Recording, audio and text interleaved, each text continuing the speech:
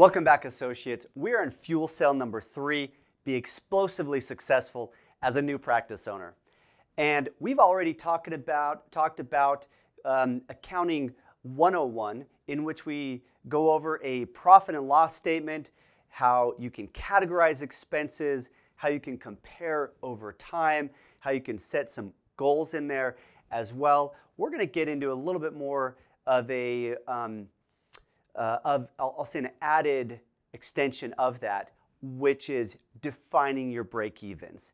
And you use your profit and loss statements to give you a lot of that detail you need in order to calculate your break-even in your practice. So this is such an important topic because I don't want you to go to work in your practice every day just to go and go through the motions. We want you to be thinking about a purpose to why you're doing what you're doing and calculating, here's what I need to collect in my practice in order to meet these goals I have for myself today and my goals for the future. So understanding your cost structure is one of the most important elements when you're calculating what is your break-even. Now, there will be people who will tell you, you need to know your break-even. You may have a practice management consultant come in and call it your BAM and say, here's what your break-even or your BAM needs to be. What I want you to do is to have excellent context to creating a meaningful break-even number. So let's start off by talking about your cost structure. In any business, your costs are really broken up between your fixed and your variable costs. And let's define break-even first as we get into these more important concepts. Number one is your break-even is the point at which cost and income are equal, and there's neither a profit or a loss. And that's per the Webster Dictionary. Number two, let's get into what your cost structures are. Number one, your variable costs, and number two, your fixed costs. Your variable costs are those expenses which change in proportion with your production in your practice. Some of these examples for a dentist include supplies and labs. Those are the two main sort of pure variable costs. You have certain administrative costs, like perhaps collection costs, which is your merchant, that's what we call your merchant processing costs, which is the more credit cards that are swiped, the higher you pay your merchant processor, perhaps some office supplies. But by and large, your two main variable costs, those that fluctuate up when you do more production and down when you do less production, are your supplies and your labs. Now, on the other side of that coin are your fixed costs. And your fixed costs are those costs that whether you make $1 in collections or $1 million in collections, you're going to pay pretty much the same amount. For example, your rent or your facility costs. Those by and large stay the same from month to month. Your debt service. Now, debt technically is not considered overhead, but if we're talking about your outflow, your debt is definitely a fixed cost. No question about that. Pretty much to the penny, unless perhaps you have a variable interest rate, which typically you don't on dental practice loans. You're going to pay the same amount regardless of your production, and that's called a fixed costs. Certain administrative expenses are fixed costs. For example, your computer expenses, perhaps some consulting or legal and accounting expenses, phone and internet. Those are fixed costs. Now, occasionally you do have some hybrid costs, and marketing is sort of a hybrid cost, and that can fluctuate up or down depending on what you're trying to accomplish with your collections, though it isn't necessarily tied to your collections. So that's a unique one. And your labor could be, if we really think in the bigger context, every cost is variable. Because if you're running a 2-op practice and then suddenly or over the years you go to a 7-op practice, well, you're going to need more labor. If you go from $30,000 a month in collections to $200,000 a month in collections, even your labor becomes variable and your facility costs become variable. But really, if you look at it, say over a 12-month period or a 2-year period, generally your labor stays the same and your facility costs stay the same. During that sort of shorter period, the only thing that's variable are your labs and supplies. Let's look at this in graphical format. Your cost structure and break-even levels. Let's start with your fixed costs, and we're going to include debt in your fixed costs. This is the amount that is to the dollar the same no matter what happens to your collections. Therefore, it's a straight line in this graph where on the y-axis we show your expense, the amount going out. So in our graph here, it's somewhere around $45,000 all the way across on the x-axis, and the x-axis is the amount of your collections.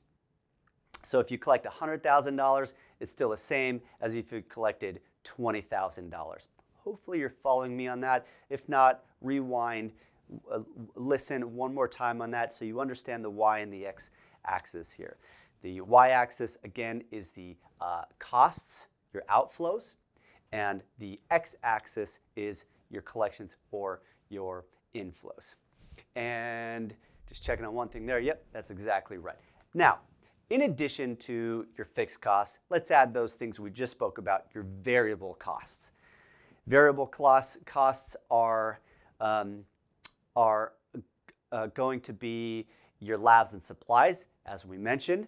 And depending on the type of dentistry you're doing, and depending on if you have a CAD CAM in your practice, well, that will change the amount of your variable costs. If your labs are only 3 or 4% because you're using your CAD CAM a lot, then you're saving probably 6, 7, 8% on your lab costs. Your supply costs may go up a little bit for blocks and burrs and that type of equipment if you're doing in-house lab work. But let's say it's 15% total for your labs and supplies. So as your collections go up, what happens to your cost structure now when you factor in the variable costs? It goes up as well. And so that's why you see the sort of orange line there that increases by 15% of your collections, and that's added onto your fixed cost structure. Now, that's if we get rid of sort of those mezzanine costs or those costs that are hybrid like marketing. Let's just call marketing a fixed cost in here. And all of your costs other than labs and supplies are in the gray line. So this is the universe of all of your costs in your practice and your debt. So if you're collecting, let's say, $100,000 a month, your fixed costs are right around maybe $45,000, but your total costs when you add on your variable costs are going to be somewhere around low 60,000s. So I'm hoping that makes sense for you, because now we're going to get into the fun stuff. We've got your cost structure, but if all you were trying to do was keep your practice doors open and not take home money for living and supporting your family and your lifestyle, then you're probably good. Maybe you want to do dentistry for the love of dentistry. You don't need a dollar personally. Now, for most of you, pretty much all of you, that ain't going to be the case. So let's plan now for covering what are those other personal expenses as well.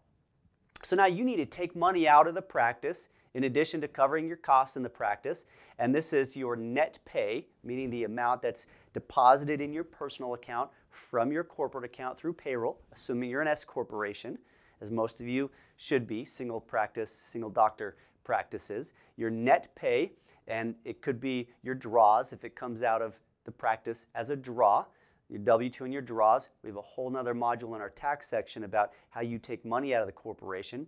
But if you take your money out of corporation, you're always as well going to pay taxes. In fact, as an S corporation, you're going to pay taxes whether you pull the money out of your corporation or keep it in there, because S corporations are what are called flow-through entities, and you're taxed on the profits whether you pull those profits out or not. See our tax module on that.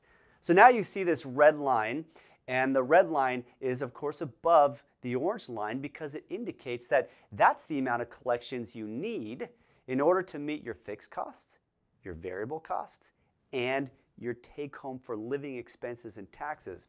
Interesting note, notice that the spread between the yellow, which is your total practice costs, and the red, which is your practice costs plus your personal needs and taxes, starts to create a wider gap. That's because the more money you make, the more collections you earn. As you go to the right on the x-axis, the more collections you earn, the more profit you have, the higher taxes you have, because your tax scale is a progressive tax scale. And so instead of paying, say, 30% of your income on taxes, now you're paying 40% of your income or 35% of your income on taxes. And that's why you start to need more to cover your taxes, and that spread is created there between the yellow line and the orange line. Again, we have a really good module talking about the tax structure in our country and the way it's going to be applied to you as a business owner or as a dental practice owner. Now, we're not done here, because even though your practice is operating, that's great. You're keeping your doors open. You're covering your fixed costs. You're covering your variable costs.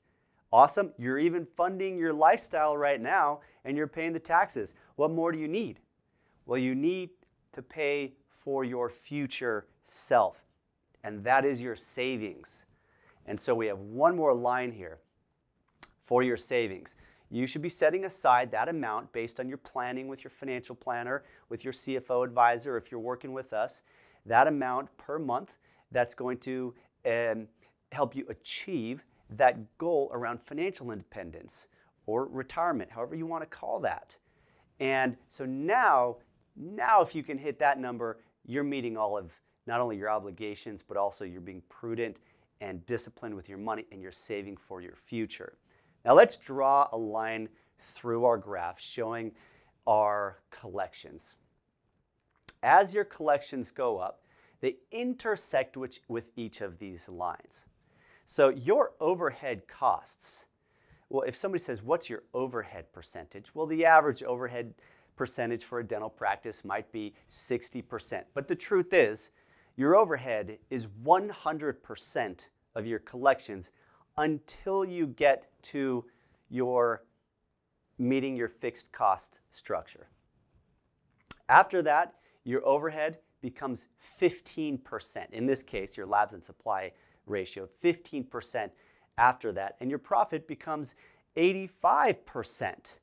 That's why getting that extra dollar every month as you meet all of your fixed cost obligations, once you pierce that point, that's when you become profitable. That's when you're able to take home more and save for your future. That extra patient in the day, that extra few hours that you're open.